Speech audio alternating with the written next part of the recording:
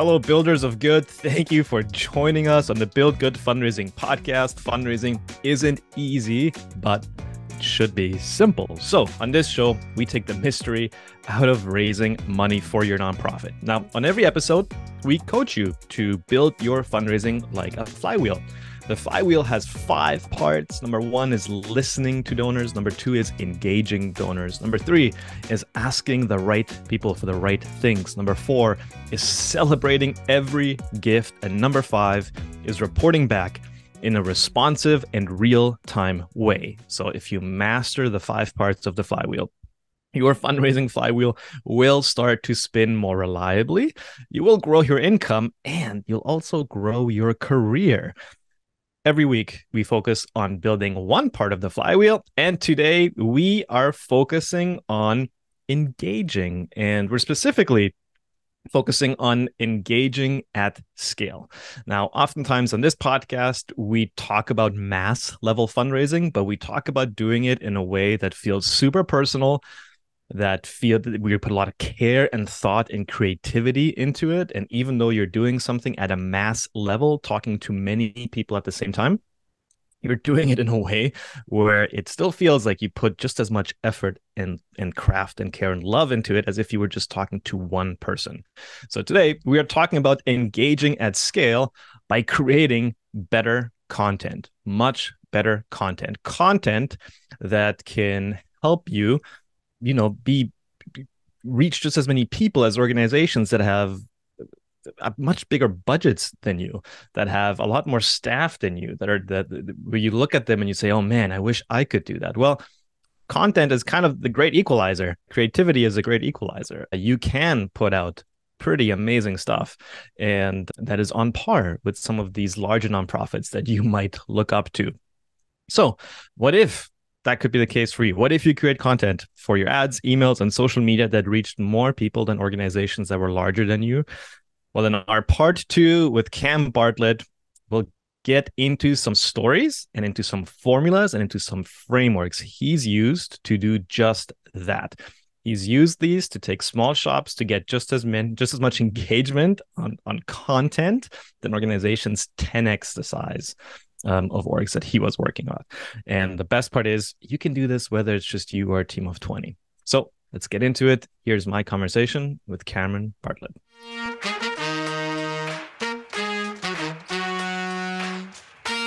Hey Cam, thanks for coming back.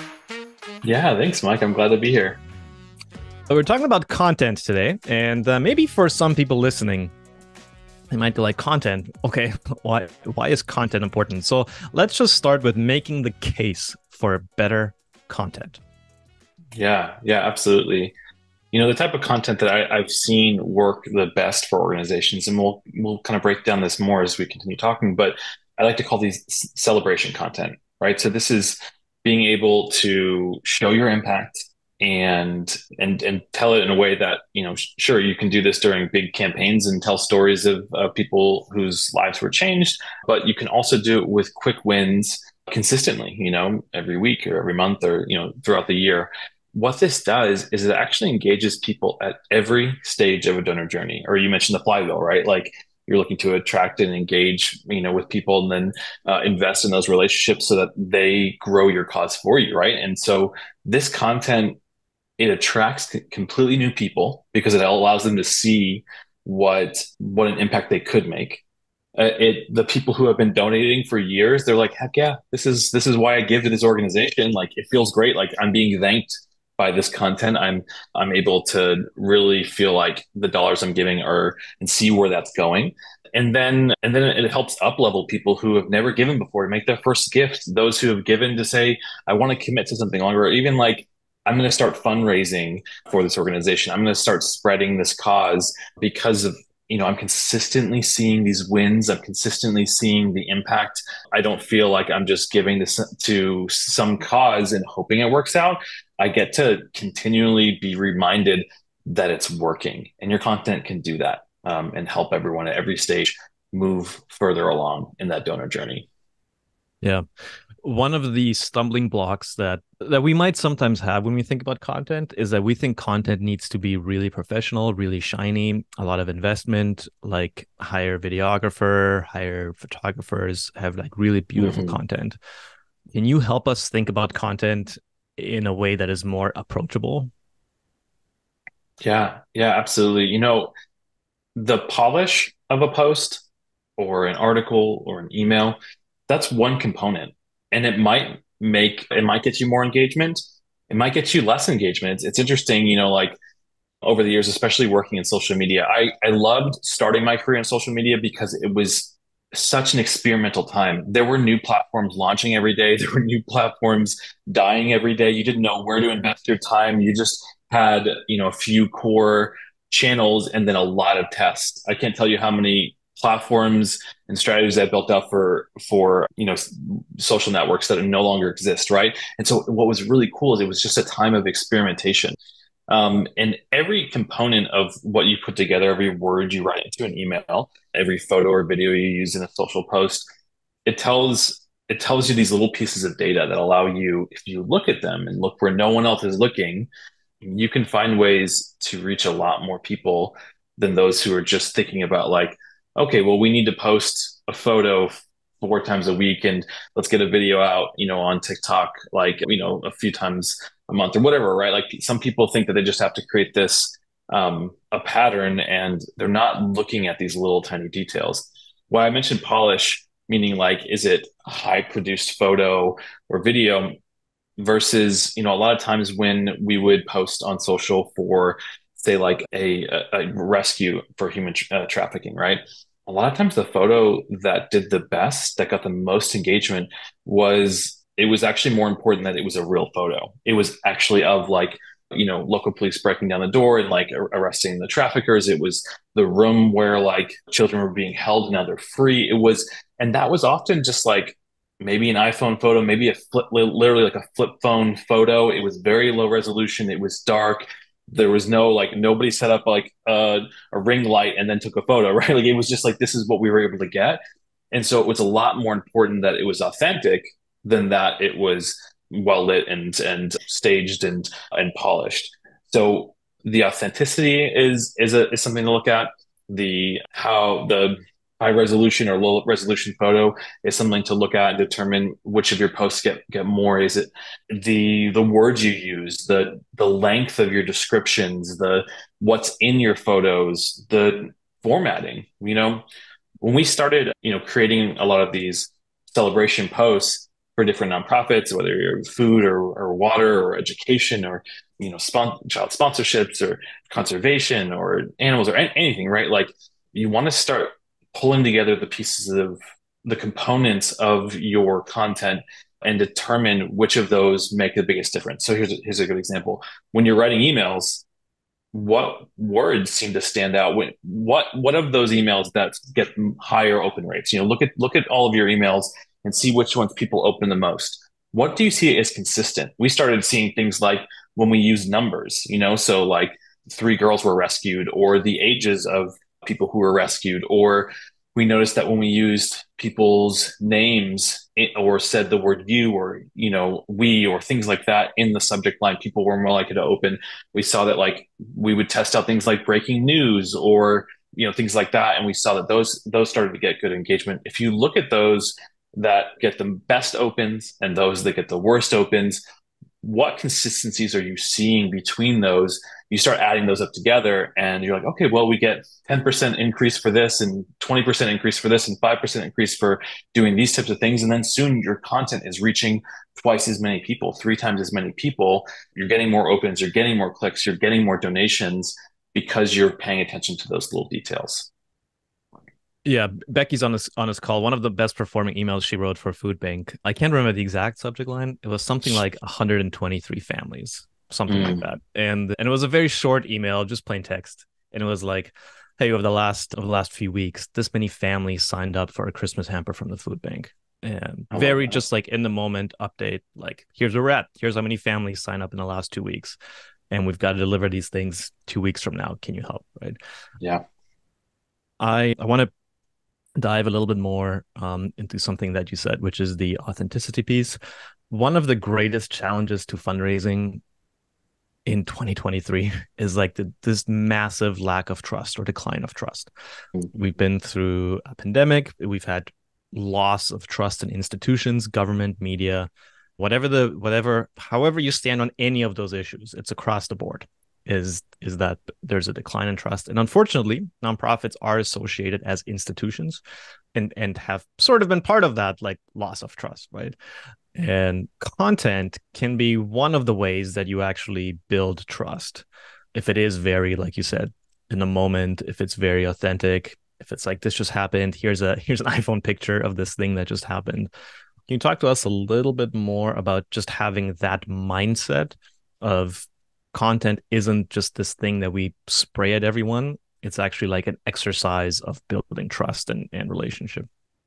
Yeah, absolutely. It actually makes me think of two things. And one of those is on establishing that story gathering process, Mike. And I think the second is actually around something I don't talk as much about, but community engagement. So let's start with establishing your content gathering process. You want to find a way to find those wins and see how you can get them more consistently, right? So like, I mentioned with the human trafficking nonprofit, like those rescues were the best type of content, but also I remember one post that did really well, and it was showing this one street in a city that had historically had children for where you could pay to have sex with them, right? Like lined up on the street in public, right? And so we had obviously done work to end this crime, but also like not just like arrest those people who were the perpetrators there and so forth, but actually eradicate this area of this horrible crime, right? And so we showed this picture of 15 years later. This is now a safe place for like families and children and like everyone. This crime is gone from here, and you could see that 15-year difference of like how we described what it was before and now how like safe and welcoming and it is now, and that transformation, showing that over time. There are milestones you hit too. Like I remember one that we talked about, like we had reached, I don't know, a groundbreaking amount of arrests, and we showed, in I think it was in Cebu City in the Philippines, we'd shown like an 86% reduction in child trafficking there. Like just establishing and celebrating those milestones are also really great. As if you're and think about it too, like there are so many other small moments too. Like if you're an education nonprofit, I like thinking of this one, right? Because there are so many points. Some kid is now who's struggling in school is now in your program and they're doing great. They just got an A on their test. They just completed a report. They graduated onto the next level. They graduated from your program and from school, and now they're off going to college and doing something else.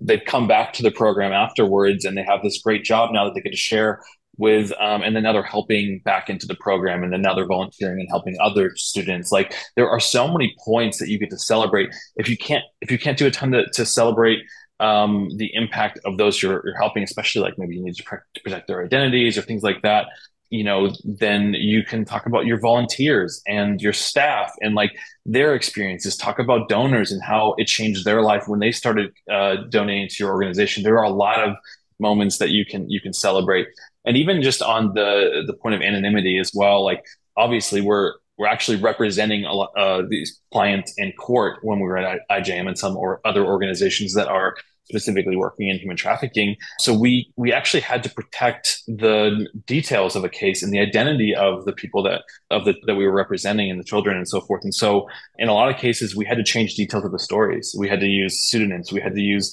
representational photography, and we were just honest with our content. We put that in the social posts. We put that in the emails and landing pages, everything like, hey, this is representational. Some of the details had to be changed to protect the identity of the people in the story. Like, and honestly, people were really fine with that. Honestly, like that didn't hurt our engagement at all. If anything, like I think it helped people trust us even more that we were saying, hey, we had to change some of this. It's not the exact story. Some of this is different.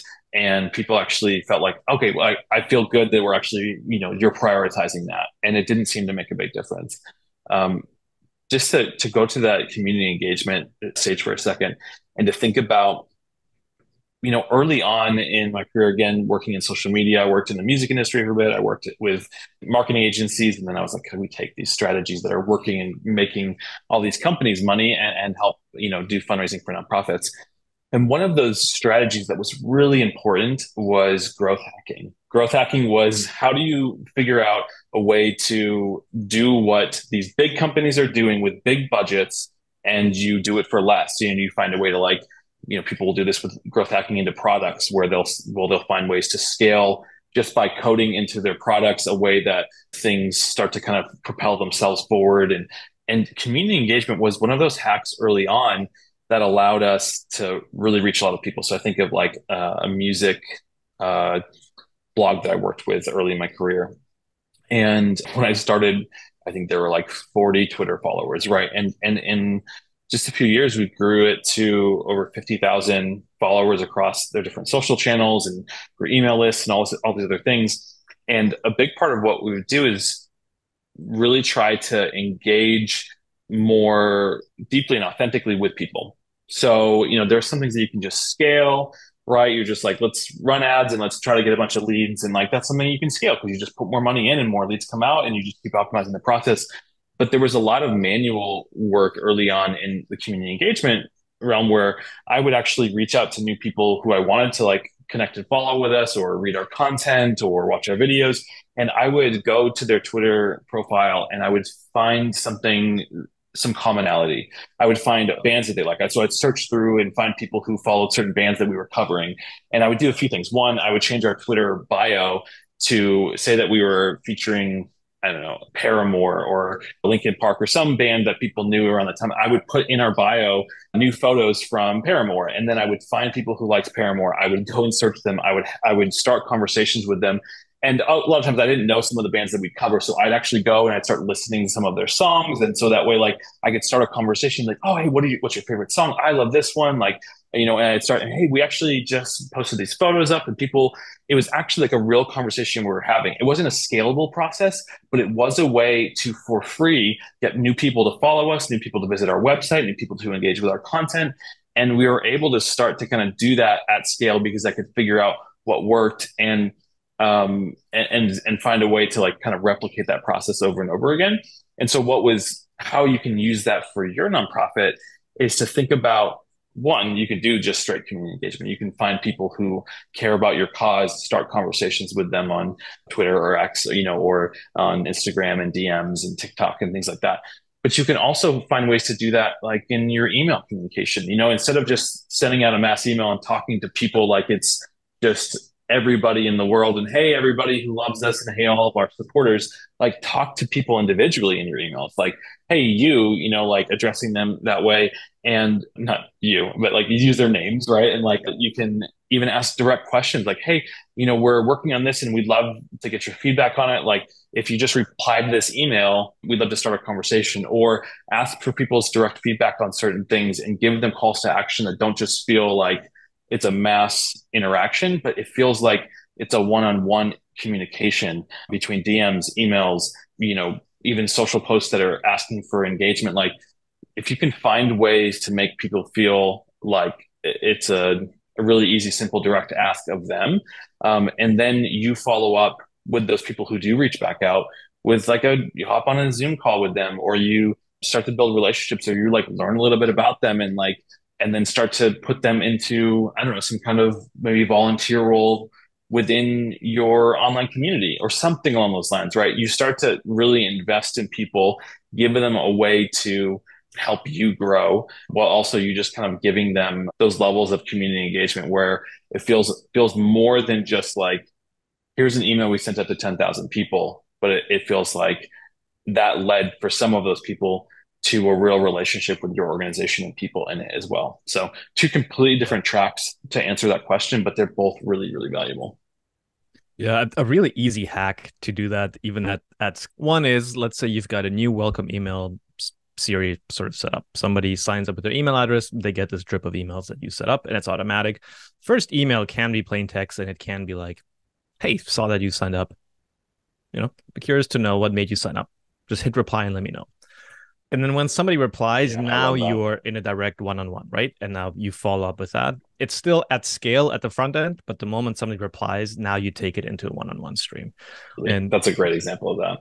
even doing that a few times throughout the year to your entire donor base, again, plain text, but just like we have this one email, is the how are we doing email, which the subject line is how are we doing? And it's like, hey, dear Cam, I just wanted to know, how do you think we're doing? Like, how do you think we're measuring up in your eyes? Do you feel like, yeah, we're communicating enough with you to tell you how you're making a difference? Do you feel like, just hit reply, let me know. I'd love to know how we're doing. And a I surprising love amount of that. people actually like take you up on that and write a very thoughtful response. I bet Um, you get great data there too. So like there's so much you can do to just like look at numbers and be like, oh, well, posts like this or emails like this get more engagement. But when you hear back from somebody, like I'd actually just love to see more impact, or like you guys are sending too many emails, please. Like things like that, you start to realize like, oh wow, that was kind of a cheat sheet. I got to hear from someone directly what their actual experience was. I didn't have to interpret data and think that's what it was. They just told me. That is such a great cheat. It's great. It's awesome. Before we get into a little bit of content formulas or how to do this, I want to go back one more time to the authentic content piece because I think it's so important for two reasons. And I'll start by saying this. Mhm. I found a company the other day, and their offering is that if you're a direct to consumer company, let's say you sell deodorant online, you've got a Shopify and you sell deodorant or cleaning products or whatever. This company will find will create reviews for you, but they'll create like video reviews. And what they do is they send your deodorant to like 50 people across the country. So somebody in like Ohio gets signed up for the service, they get a deodorant, they get a package. Here's a deodorant, here's roughly what I want you to say about it. They turn on their iPhone, they don't have a lighting kit, they don't have, like, they're getting paid 25 bucks or 50 bucks per review to do this. They turn on their iPhone, they put it on a shelf, and they're like, hey, I just got this deodorant. They do an unboxing. They're like, here's why I'm excited about it. And then those videos get posted on the deodorant's website. Now, I'm not endorsing this whatsoever. These are fake reviews, but they look like real people, stuff that was shot on your iPhone. It's the opposite of what premium brands used to want. Right now, all of a sudden, everybody wants like real, authentic, organic content of somebody doing an unboxing video of your product, even if you're a premium aspirational brand. So there's something there, right? Like there's something there that the super overproduced shiny content for some reason maybe isn't resonating for everyone as much as it used to, and everyone's trying to be more authentic. So that's something we can learn from. And two, there's two tactics that, Cam, you talked about one of these, SEO, on the previous podcast, and we've talked about paid Mhm. ads.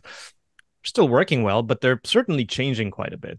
On the SEO side, you know, chat search is gonna disrupt some of that. Where I don't know if 5 years from Mhm. now we're still going to be using search the way we're using it right now, which is where we type something into Google, you get all these results. Like we might just type it into a chatbot and get the answer from a chatbot. So SEO might work differently in the future. And paid ads, with privacy laws changing, it used to be your targeting was really good. Your creative didn't have to be that good. You were talking to exactly the right amount of people. But now the targeting isn't as good anymore because of privacy laws. Now your creative and your content better be really, really good. Right. And so Mhm. I think those two things, which is just like this mass shift to more organic content, but also the importance of creativity in your content. It is just like a solid case for any nonprofit to seriously think about content and how you're going about it. Yeah. Yeah. I mean, you think too, like a lot of this has changed over the years too, just because like think about when you search for something, like I always just skip the sponsored ones at the top, right? Because I know that those are just paid ads, right? They're not an authentic answer. You think of like Yelp was probably a big part of this. Like we started like not just looking to, people who are reviewing that are probably getting paid, but like people who are just like sharing their normal experiences. Obviously, TikTok is a big part of this where we were just looking for, content from regular people, and we like the community just kind of lifted those people up a lot of times too, because they're like they feel like, hey, I was a part of making something happen. A lot of times there'll be musicians on TikTok that just all of a sudden blew up and now they're like touring the world, and you're like, wow, like they were literally, 4 months ago just in their basement, like like on the guitar, on their guitar, or like playing around, in Pro Tools or whatever, and now they're touring everywhere. I mean, and you were kind of like part of that story, lifting up not just. I think there's this like uh people are less likely now to listen to like a celebrity influencer and are more interested in these micro content creators or just other normal people who are not like it feels less like this is just a basic endorsement and they're like obviously being paid for this, and people are more just like, hey, I just want to hear what people actually think. And that's why like authentic content is so important right now too for your nonprofit and for what you're creating. But yeah, I think you're right on it. Authenticity is so important. All right, so we're all in. Content, amazing. Seems like something we should be thinking about more deeply. Authentic content, thinking about creativity and content. How? I know you've got a bunch of stories of how you've done it, so Yeah. maybe let's start there. Yeah. Yeah. So there are a few great examples, right? Like I think so early on when I was in the entertainment industry, I was working with this just small bluegrass television channel here in Nashville, actually. And they were also a radio show, and most of their posts were just like links to their radio show online. And so like it didn't make sense. Like their content wasn't like optimized for social. They were reaching, I want to say it was 800 people a month through Facebook, right? Their posts would go out, it would reach 10 people, it would reach 50 people, right? And it would add up to like 800, less than 1,000 people they're reaching a month.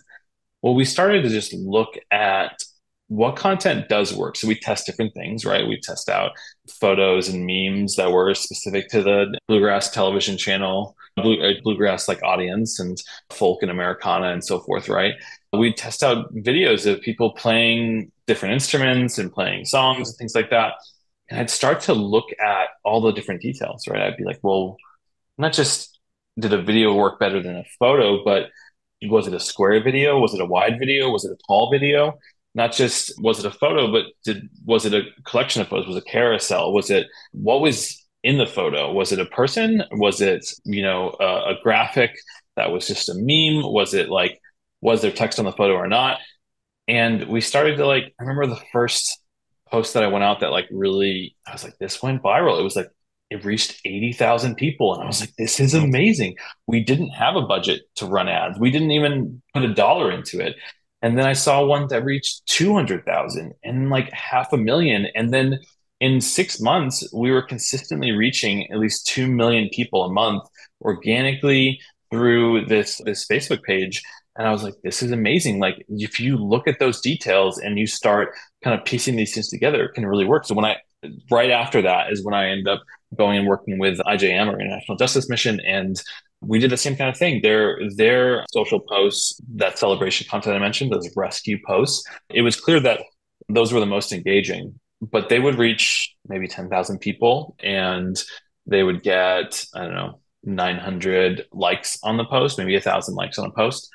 And I started just like digging in even more. I had this big spreadsheet, Mike, of like all these different things. I would be like, photos, again, are they tall photos? Are they wide photos? Are they square photos? Is there a person in the photo? Is this a landscape of like the city that we're in? Is this an actual photo of the crime scene? Is this an actual photo? Like, what's in the photo? What is the caption? Like, how long is that caption? How many characters is it?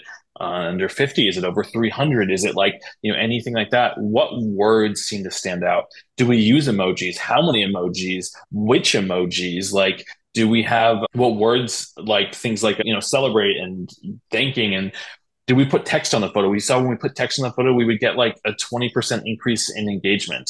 When we'd say thank you in the post, just the words thank you, and we'd be thanking donors and we'd be thanking local law enforcement, there was like a 38% increase in engagement or something like that, right? And if we in the first sentence summarized why someone should be celebrating this, like five boys are now free from like labor, slavery, trafficking, or something like that in the Philippines. And we'd use an emoji, some kind of celebration emoji. Like in that first sentence, it gave people clarity about why they were celebrating this, why this was a good thing. And then we went on to tell their stories. So like we found on Facebook and Twitter, we needed short descriptions. And in Twitter, we could actually take that same story and turn it into like between 5 and 8 tweets and still get some subsequent engagement. We would take those same posts on Instagram and tell a longer version of the story, like over 300 characters. And we started to see that like these posts are now reaching like, 20, 30, 50,000 people. They were getting, you know, 2,000, 3,000. And in the first year, we saw over 5,000 engagements on the post. We increased it by 5 times in the first year, but then we just kept growing it. Like in months later, we were getting 10,000 engagements on a post, and the posts were reaching hundreds of thousands of people. And by the end, I think our best post, it reached like 2.5 million people, and it had 40,000 likes, comments, and shares on it. And the week I left IJM, we were the most engaged Facebook account, a nonprofit Facebook account. Like I was tracking like over 150 different pages, and some of those were raising like billions of dollars, like huge nonprofits, several times our size, 10 times our size, 20 times our size, and we were reaching more people than them. We had like a few hundred thousand followers. They had millions of followers, and we were reaching more people. And what was really cool though is I was able to take those same formulas and bring them to small nonprofits. And the same thing happened. Those small nonprofits with teams of one, teams of three, not a content team, just one marketing person. And we were able to find, how do we tell these celebration stories? Like, how do we find those things that celebrate and show the impact? How do we tell it clearly? How do we figure out those same things? Do photos work better? Do videos work better? What size photos? What's in the photos? What is it, a real authentic photo from it, or did we have to use something representational? Did we put text on the photo that showed, what was to celebrate? Did we use those same kind of formulas in the text where, again, that first sentence was really clear about what to celebrate, and then it went on to tell a story and took you through the depth of it.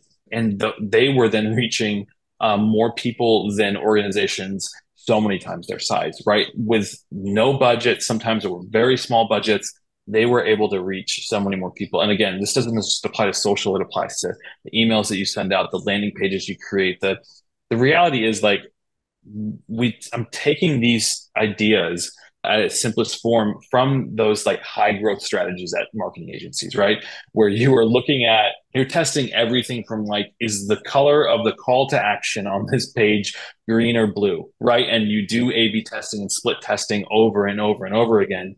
But instead, we're doing it with every component of creative and finding out what we can learn, what we can piece together, and creating what will be those formulas, those proven strategies for your nonprofit. And again, it's a different strategy when you go on TikTok and you do Instagram Reels and YouTube Shorts, and it's different than what you would do on your regular Instagram feed or what you would put on Facebook or Twitter, things like that. So kind of learning what those different strategies are for each platform for your cause and what content you have available to yourself to be able to consistently get those things in. Again, if you can't get it from the people you're supporting, get it from your volunteers, get it from your staff, get it from your donors. If you can't, if you can't often collect the things from, like I mentioned, in an education nonprofit, not just when someone graduates, like, yeah, that just happens one time a year, but what about someone got a great test score? What about somebody like joined a study group and now they're doing better in school? What about like just telling the stories of already graduated students and what they're doing in life and what that looks like for them? There are so many things that you could capture. And so I would figure out, based on your nonprofit, what are those things that you can easily get, and you can get them a lot, and then figure out the best way to tell that story. Yeah. We're gonna pull up our favorite fake charity again, called Caring Hearts. And as a reminder, Caring Hearts is an emergency shelter for women fleeing domestic violence. So their CEO, Amy Stevens, doesn't have all that much time to have a spreadsheet with all the like which posts are performing better and anything like that. Mm-hmm. So she just needs a bit of help. Like, give me some frameworks of how I can start having a better content, I'm wondering, can we come up with like 3 to 5 like celebration posts or like types of posts that she can just always have in the back of her mind or have on a sticky note on her screen? Um, Yeah, how's that sound? You up for it? absolutely. I love it. Yeah. And by the way, if you're here in the chat with us and you have any questions on how to do this, like start thinking of them now before we get to the questions. Like, are you thinking about like bring into the questions like what is your nonprofit? What are you doing? We can talk about what kind of celebration content you can create.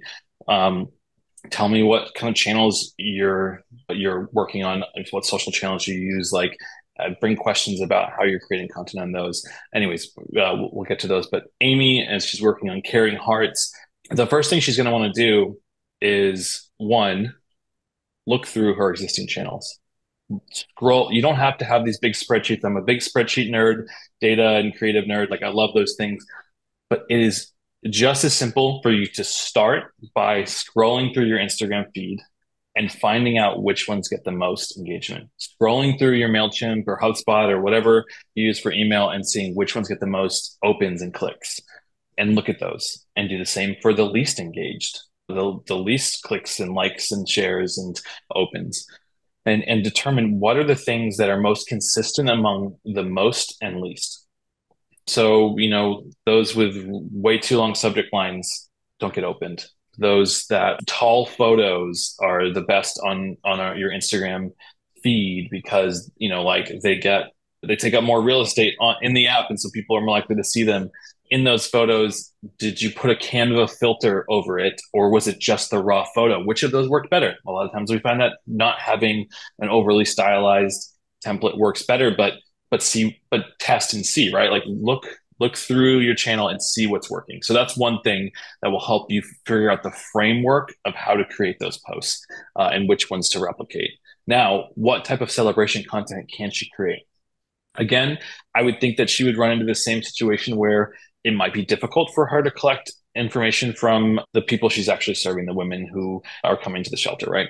Now it's possible. I think that there would be some people who would want to share their stories, but I would think in most cases you'd want to do this as to disguise their identities and protect their identities, and so use pseudonyms. This using a different name than what is actually their name, changing some details of the story so that it can't be tied back to them, using representational photography, or you can also use photos of people without their like facing the other direction.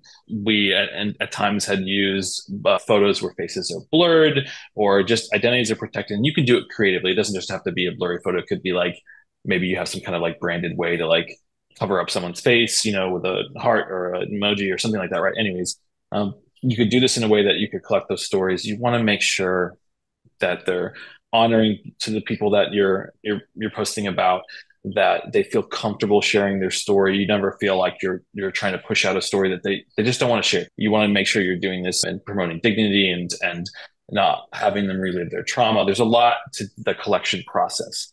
So what I would say is see what of those things you can get out of those, like which of those stories that you can consistently collect. And if that isn't the story of someone who is now at your shelter, it could be, again, interviewing your staff and help them kind of share what difference it's made for them to be a part of the organization. I would also then talk to donors and see what it was like for them, why they joined in the first place, why they continue to give, and have them share their stories. So you can share that. We often don't think of this, right? When you're buying, product reviews are so important, and those product reviews talk about how that product helped this person make their life better. We don't talk about that a lot with nonprofits, but the reality is someone giving to a nonprofit, they're getting an experience, they're able to be a part of something, and it changed their life too. You can get those stories. So I would have Amy collect those from donors as well and share why it's been impactful for them to be a part of this.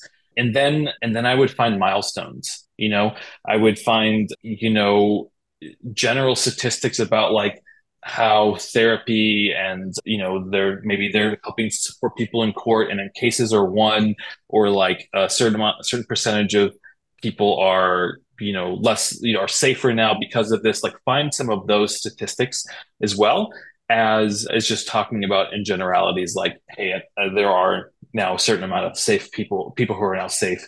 There are a certain amount of cases that are won. There are a certain amount of, numbers and stats. If you can tell them again in a story format, are also really, really valuable. Like I mentioned, that street that was now safe for families and children to be showing that transformation over time is really valuable. Yeah. All right. Well, we're going to get into some questions now. So Becky is going to come back up here. And Becky, I'll hand it over to you to moderate the discussion. Awesome. Yes. Thanks so much, Cameron, for sharing. There was a lot of good stuff in there that I'd personally like to dig into a bit more. But first, I don't see any questions in the chat, but I just want to open it up to see if anyone does have any, or if anyone would be brave enough to come up and share the kind of content that they're currently using and how it's either forwarding your mission or maybe holding you back. Just give a couple seconds of awkward silence while people debate if they have a question. So we've got somebody in chat saying that they're just posting pics, sometimes videos of everyday life, special events. They run an orphanage in the Dominican Republic, and they highlight specific kids, tell parts of their stories. Maybe we'll just pick up on that a little bit, Cam, and riff on that a Yeah, I little love that. Yeah, I mean, I think telling the stories of the children you're serving is great whenever you can get those. Like I see some content that's really engaging and people really love of just like the fun. You know what I mean? Like it's important for sure to have stories where you show the depth of the problem, right? Like you're helping people to understand how serious this is and what life was like before. But like I love showing the like I don't know holiday parties of like kids dancing together and having fun. I love being able to show too like kids playing sports and doing things together and like those fun things like that's great content for you to collect from your orphanage. I remember Operation Christmas Child. They had this one post that like inexplicably went viral for them, and it was just this short little clip. So they're an organization that delivers shoe boxes full of like toys and notes and fun things and all kinds of stuff. And they just got this one clip. It was 12 seconds long. And it was a kid opening a box. And the look on his face, he was just like, and he opened it and he was so excited and so filled with joy. And like there was no need for like there to be more explanation of the story or the depth of like why he needed this or why he was struggling before. None of that was needed. It was just like this moment of pure celebration and joy that he received this like really special toy. I want to say it was like a little orca whale or something like that that he got, and he hugged it and was so excited. And like that moment, they got 9 million views on this one little video. And I remember them reaching out to me being like, what do we do with this? Like, how do we capitalize on this now? And of course, like I said, like, let's run some ads and like retarget people who watch this video and see if we can get some people to donate, and let's set up a journey and all those different things. But like, what was just so cool is that moment of pure joy accidentally went viral and reached 9 million people. And it was just really, really wonderful to see how like they didn't need to go through the traditional formula of like things are bad, now they're good. It was just things are really good right now. So remember that as well as you're collecting that content. Can I ask a follow-up question to that, Cam? Because that sounds like trying to capture lightning in a bottle sometimes. Like you never know what is going to hit and what might work and what might not. And you come from IJM, where lots of the beneficiaries are vulnerable people who you may not be able to share content like that from. I'm thinking about, food banks as well. What do you do? I know you talked about getting donor stories and such, but it's always the beneficiary stories that donors want to hear and see. What do you do in that case when it's difficult to get that kind of content? Yeah, sometimes it can just be a simple questionnaire, right? Like you could just be like, hey, look, we can't, if we can't share your photo, we can't share your video, could we just share a few details? Why is coming to this important to you? And they were like, oh, I don't want sharing that. And you can use my name, or please use a different name. Like sometimes just a straight text post where you can, either put up a representational photo, or you could do a TikTok reel style video of just you talking to the screen and telling the story of like that person who came into the food bank and like lit up when they like you're telling somebody else's story that they've given you permission to tell, but it doesn't tie back to them, right? Like that can be really helpful. I think too, like as you're collecting this content, part of that process too is figuring out what works, right? So for instance, say you ask people 5 questions and you highlight in one of them, one of the questions is like, what food do you like getting at the market, right? Or at the food bank, right? And then they share maybe a few recipes of like what they've cooked. And you realize that did really well. Like get more of that, right? So like you test that out. Maybe one of the questions you ask is like, do you get healthier options here? And people are like, yeah, actually, I used to like when I would get this service that would deliver food to me, like that was also a nonprofit or something like that. They were giving things that weren't very healthy, but now that I come here, I actually get to pick out fresh produce, and that's been really helpful to me. And so you share that aspect, and you realize, oh, people really care about hearing stories about how people are getting healthy food now. So like, what I would do is see which one takes off. So like I mentioned, the kid opening the box, they weren't prepared for that, right? But there are other points they could do. They could have a clip of kids opening the box. They could have a clip of like kids running around and playing with their toys. They could have a clip of like the kids sharing with other kids, or kids bringing it back and showing to their families and showing their mom. And like those are 4 or 5 different examples of that same content captured in different ways. And when they put those different things up, this is the one that took off. And so this is what they should replicate again. And so I think it's like, say that they posted 4 or 5 different versions of it, and one of them reached 100 people, one of them reached 1,000 people, and one of them reached 10,000 people. Well, you should do the one that did 10,000 again, right? It doesn't mean never try those ones again, but you get to learn a little bit of information every time you post a different variation of something. And then you get to say like, oh, that one worked better. Let's see how we can do that again. And now when you go back to the food bank, you actually change your questions because you know that questions that are bent more towards healthy food is actually more important. So you ask 5 questions about that now, and so that it can help educate how you even collect it. We're just doing an audit with an organization, and they've got 468,000 Facebook followers. So close to 500,000 Facebook followers. You've got an email list of about 3,000. Out of those 3,000, people who've made some sort of gift in the last 3 years is less than 1,000. And they're raising less than $1 million. So a killer content game, have done a great job growing a Facebook following, but haven't managed to take the likes to the bank, right? It's like, oh, we got all these likes. Can we deposit them somewhere and like write grants? And so there's a question in the chat that relates to this, which is it better to just share a video or a video with a paragraph explaining what it's about? And then how often do we add the links to donate? And I think what the question is getting at is, how do we turn likes into actual support, into like dollars in the bank? Yeah, it's a great question. I think what you want to do is use each platform and each type of post for what it's best at. So here's a great example. If you were to put out a video and add a link to it. Now, a lot of times, you would kind of be penalized for that, right? Like in the sense, like Facebook would be like, all right, well, this is a link post. It's trying to get people to leave our platform. We want to keep people here. Like we're Facebook, we're Instagram, we're TikTok. We want people to stay on the platform and not go other places. So they're like, if you get good engagement, we're going to show to more people so that, again, people are liking our platform even more because you created good content for us. So you want to find ways to use each part for what it's great at.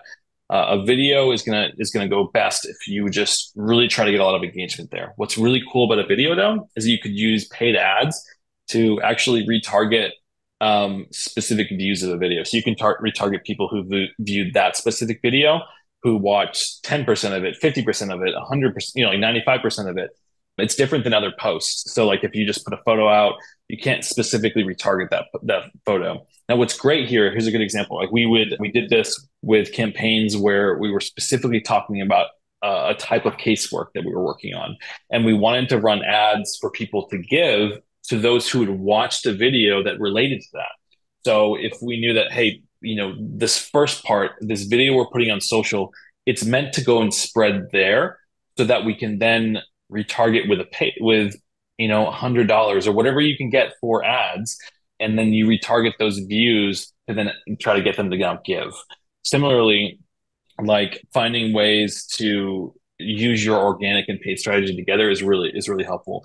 I think obviously we're talking about how to reach a lot of people and how to engage them, because this content that we're putting out here isn't just like isn't a vanity metric. I think like that isn't a win for me that this organization has reached that many people on Facebook, but isn't converting people, because the point of creating really great content, and especially celebration content specifically that shows your impact, is that it actually motivates people to give, right? Like my goal of creating those rescue posts, and when we work with other organizations too, we would send them out on social and email. We had text alerts, we did like messenger updates for some of them. Like, and we've sent these out in a lot of different places so that people would see this. And what was really cool is we would correlate a lot of times sending out some of these posts with people then actually donating. We would time like, hey, this email went out today. People saw those social posts, and we would see like an uptick in donations during that time. We also did then tests doing things like, hey, if we sent out a rescue post in an email, what if we did ask for donations? And that worked too. It just didn't work if we did it all the time. So like I would say, whenever you can, try to get people to start engaging, start opening emails, start clicking things, so that when you do ask, you ask directly and they're more likely to give. So here's a good example of that in email. We would send the celebration content out a lot, and people would open those emails and people would enjoy reading them. And there was no call to action. I even remember writing some emails that just said, there's nothing to click in this email. We just want to thank you for like the work you're doing and the impact that you're making, and kind of gave them examples of some stories and so forth. Well, because we did that, because people were opening our emails, we were then able to send out more direct asks during a campaign. So end of year campaign, before maybe we could only send out a few, and then afterwards people started to kind of unsubscribe. But when we created the celebration content first, people would open those emails a bunch. They would enjoy those emails. Then when we did our year-end campaign, we were able to prime them to open more emails and send more emails. We throughout, like Giving Tuesday and end of year and like this throughout December, we would send out 1, 2, 3 or more a week. And then leading up to like the last 4 days of the year, we would send out 2 on one day, 1 the next day, maybe skip a day. And then the last day, we sent out 4 emails in one day without unsubscribe rates going up, and with every subsequent email fundraising more. So it's kind of like, how do you warm this audience and engage them without asking, without sending links, without asking to donate, until you're ready to ask. And then it's a very clear, direct ask.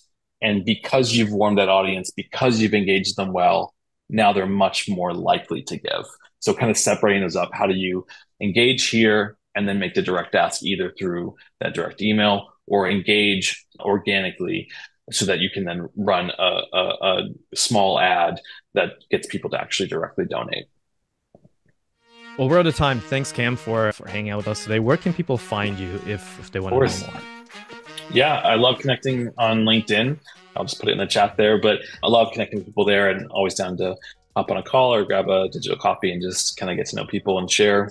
I love learning from each other and building community there. You can also find resources on my website at cambartlett.com. And yeah, but anyways, just love connecting with others in the nonprofit space. This has been fun, Mike. Thanks so much. Yeah, thanks for hanging out with us, and thank you who are in the room, and thank you for those of you who are listening this as a podcast for hanging out with us around the fundraising campfire. That's all for today. Here's my short action plan for you today. I said at the top of the episode that this was about engaging, but it was actually about celebrating, and part of the flywheel. Most of what we talked about today was about celebrating. So here's the short action plan for you, which is, it sounds like maybe we covered a lot, and it might sound like it's a lot to do. So after you listen to this, just think about what are some of the ways, what is good stuff that's happening in our shop that maybe we don't often share with donors, or we don't share enough of with donors. Some stuff that you might take for granted, somebody who's supporting you may not even know about. So what is good stuff? What's good stuff that's happening that's worth celebrating? What is stuff that you would update your team on? What's something that you send out an all-staff email to, or an email to your team, to your development team? And it's like, hey, team, just wanted to let you know this is something that happened. This is awesome. Thank you for all your hard work. Anytime you do that, that might be an opportunity for you to think, I wonder if our supporters would also appreciate knowing some of this. Some of it will be relevant to your supporters, some of it won't. But you're smart enough to figure that out. You've got the intuition. Just think about what is celebration stuff that we can share more frequently and more often with our donors, so that when we do ask for support, we've earned the right to ask for support. And they will be in a place where they will be much happier to give because they feel like they're an important part of the team, and they feel like what they're part of is effective and it's doing a lot of good in the world. So as always, thank you for hanging out with us around the fundraising campfire. If you want to be part of these future Build Good Live events, just go to buildgood.com, put in your email address. As a thank you to you, we'll send you a short video mini series on how to improve your copywriting. If you're listening to this, you're my kind of people. I'm your kind of people. Thank you for the work you do. I'm your host, Mike Dirksen, cheering you on as you build good in the world. Bye, everyone.